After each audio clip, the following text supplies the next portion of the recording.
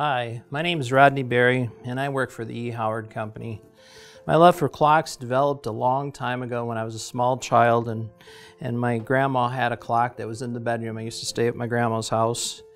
That clock had been in our family for 140 years and I was the only one that ever had an interest in it. And my grandma, before she passed away, said to me, "Rodney, I know you're the only one that loved that clock, take that clock." So I had my first clock and I started repairing clocks on the side and buying clocks at auctions and selling them.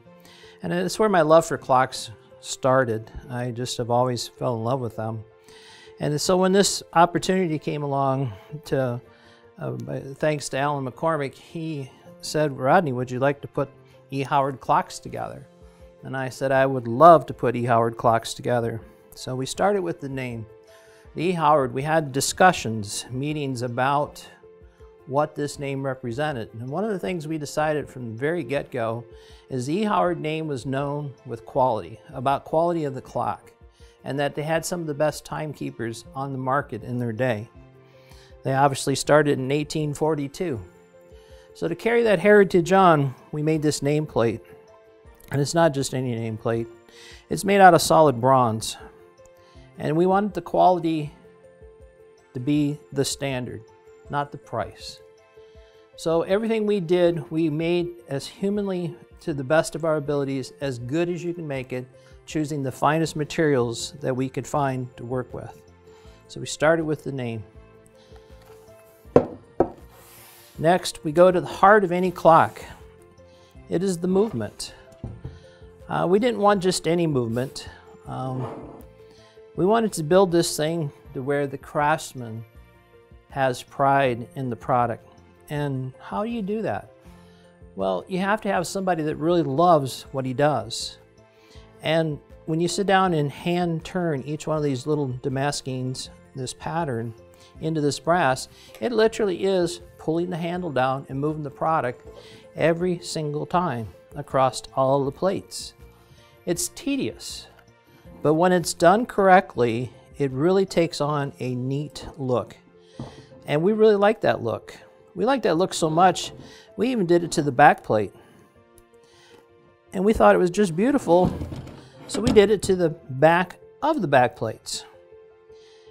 Obviously not necessary, but for us to have that sense of pride that we wanted, we took it the extra mile because we just couldn't do it any other way. This is about what it looks like. This is about how we feel about what it is.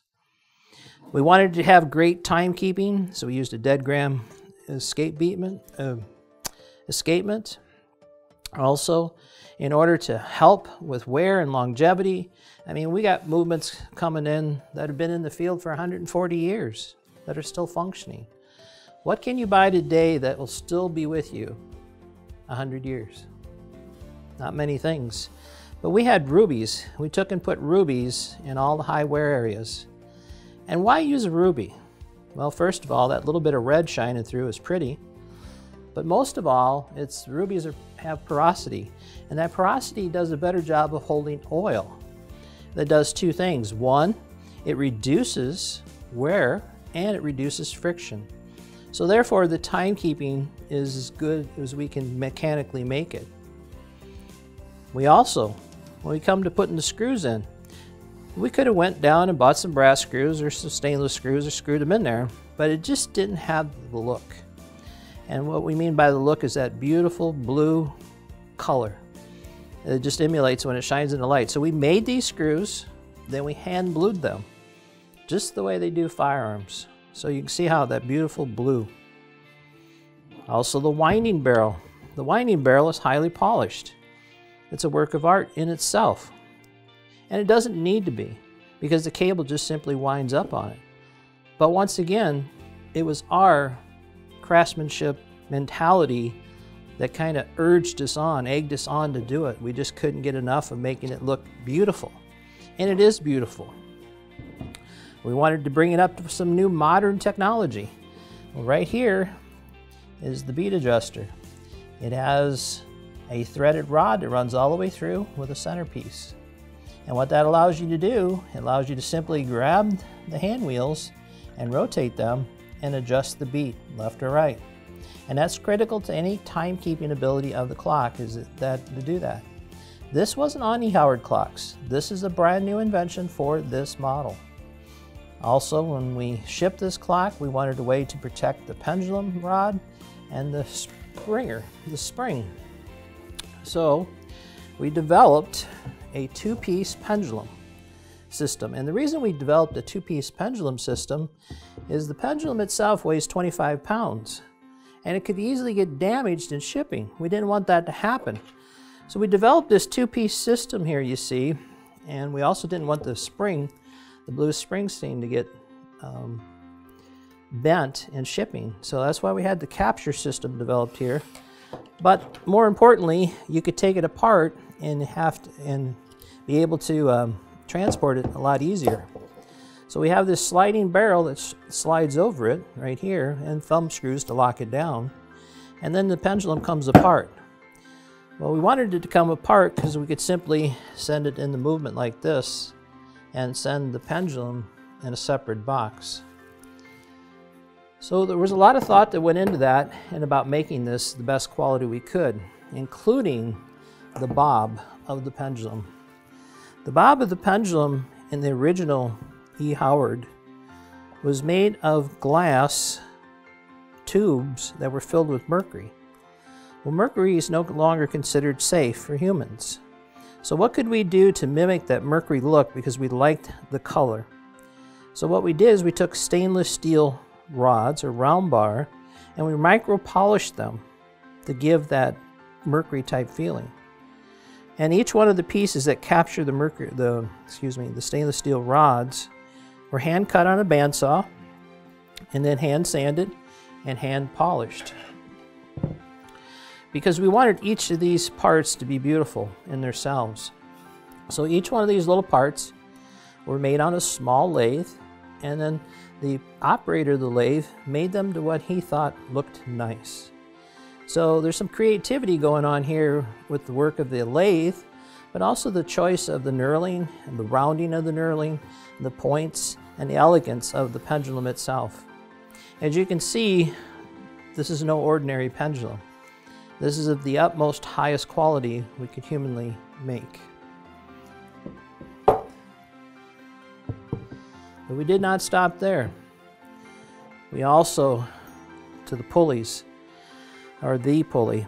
We were looking to buy a pulley on the market, but unfortunately the pulleys that we were able to find were of low quality and poor craftsmanship.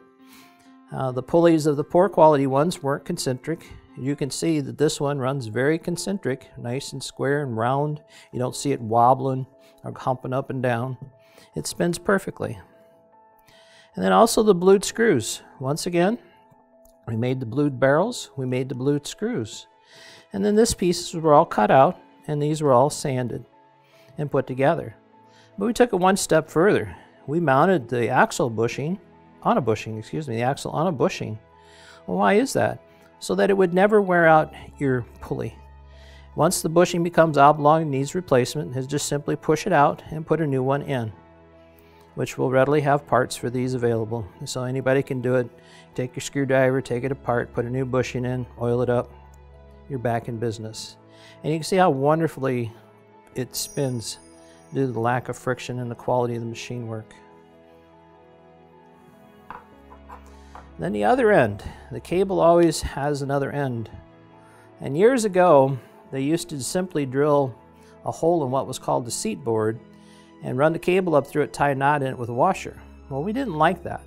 So we developed this piece, and it has a threaded nut here that has a hole through it.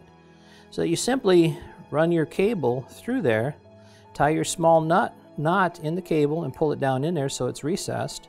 Then you can have room to slide your cable through and reinstall your nut. And this comes permanently mounted in the clock case. It sticks up against one side of the clock and holds the cable beautifully. You can see that once again, high polish, extremely thick materials of overkill. You can see how thick and durable this is. This is not lightweight material. This is solid rod. It's not hollow. It's not a piece of pipe. It's solid round bar. And also we used a screw to secure it in the back. This thing here is called the cable mule, or pulley mule. And it mounts on the side of the clock, and basically what it does is it feeds the cable to the winding barrel so that it winds perfectly every time. It has a thread cut in it so that the cable literally moves in and out according to where it is on the barrel of the clock. And that prevents layovers of the cable or bird nesting or anything else that might happen. And not needed, but once again, we wanted to make it the best we humanly could, and that's what we did. We made this wonderful slave pulley. We didn't stop there. We even took it to the extreme with the hands. Clock hands today are typically plastic or very thin metal. These is blued spring steel, and it has brass bushings, which commonly they don't have today, but they're very industrial type hands. You can see by the size of the bushings the quality. And why use blued spring steel? Well, once again, that blue takes on that beautiful reflective blue shade that we just love here. And also, it makes the hands very strong and durable. And why is that needed? Well, when you adjust your clock, you're always rotating it with your finger. So you take a chance of bending it. But this here is very durable and sturdy so that it doesn't bend. It's actually very tough. So it's the highest quality hands that we could produce. There's nothing out there that's any better than these hands. These are the top of the line. So you get super high quality hands that are just gorgeous when you see the light reflect on them. I wanted to show you the E. Howard dial.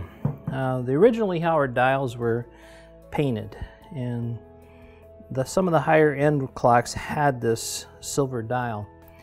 And what we like about this dial is its durability. We made it out of 40,000 solid brass plate.